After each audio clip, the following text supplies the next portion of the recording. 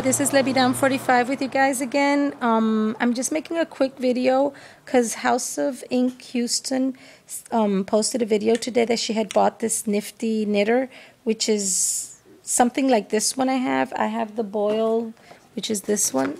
Where's the camera? This one? This one? But it's basically the same thing. They work the same way.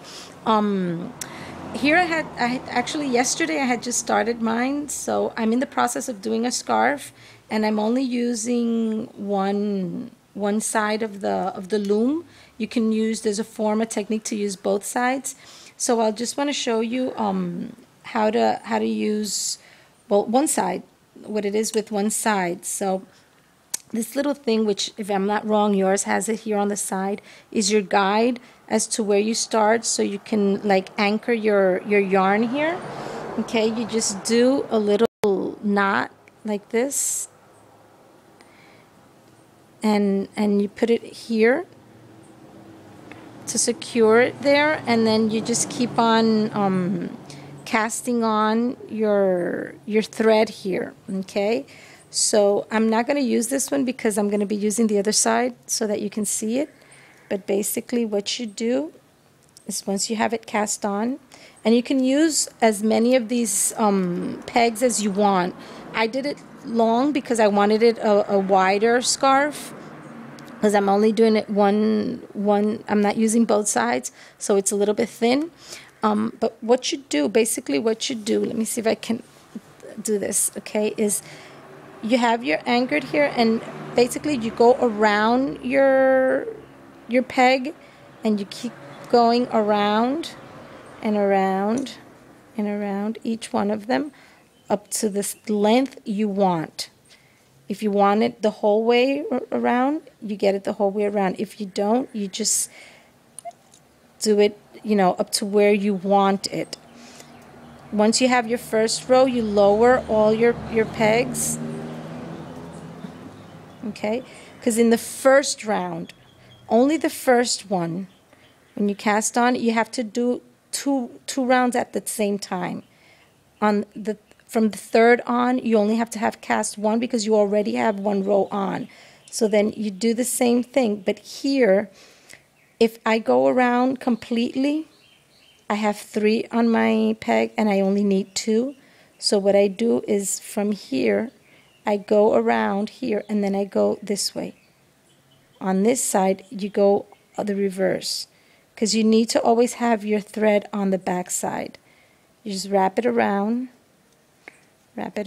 each one of them until you get to the other end. Once you're at your end, you hold your thread, okay? Just hold it here, and with your tool that comes in your box, this tool, you just take, and you have to hold it here because I don't have it anchored. Neither of these are anchored, and you just pull it over, okay? You just come and you pull it over. You might think you're not doing it right, but as long as you do it like that, you are doing it right. This thread, there's too much space. This thread is too thin. When you use this, like a 4-size thread yarn, you need to do it double, because if not, it's going to come out too thin. With the one I'm using, since it's a size 5 yarn, which whoops, this one came out. Something happened here.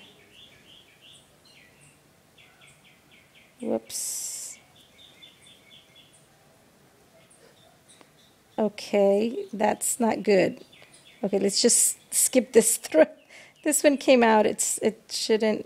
Anyway, I'll fix it. It'll get fixed on the second and the third round. Don't worry about that. Okay, once you finish your first round, then you do the same thing with your next round. You come back here again, and then you automatically go like this all the way around again. And basically, this is all you have to do. Okay, just cast on. Once you finish here, See, you always have, you can't have more than 2 threads, 2 loops on your pegs. On this one, you work this way, then this way, then this way, then this way, back and forth with 2 pegs, with 2 threads on your peg. This one is going to keep on coming out like that, but don't worry, it will catch on eventually. Okay, and you just keep going all the way to your first one. Okay, you lower them again.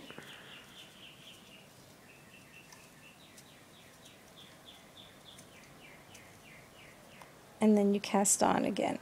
Okay?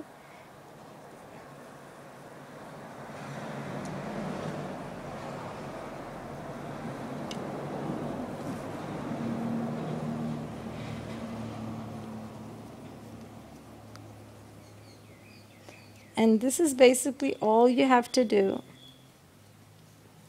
Okay? And you go back and you keep on casting on and pulling over. There's a channel. I think I did 2 in this one.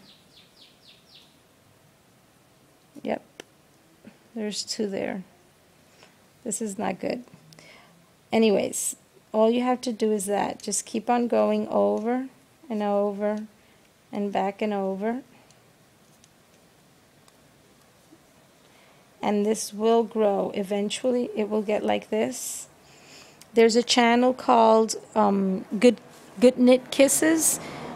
She does tutorials on how to use these looms, and she is really good. They're really good. She uses the circle one, which I also have, where you can do beanies and all that stuff. And she has very good tutorials on this. She shows you how to use them. You could go check her channel out. And nothing. This is just basically everything you have to do.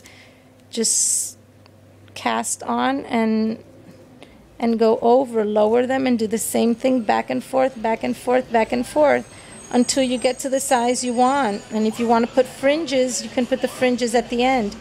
So nothing. This is it. Just wanted to show you. This is not a perfect tutorial, as you saw by my mistakes. Things happen. Sorry about the noise, the background noise. There's a school bus just got in to leave the students.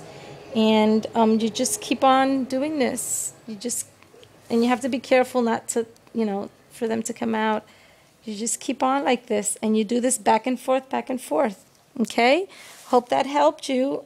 See you in another moment. God bless you. Bye-bye.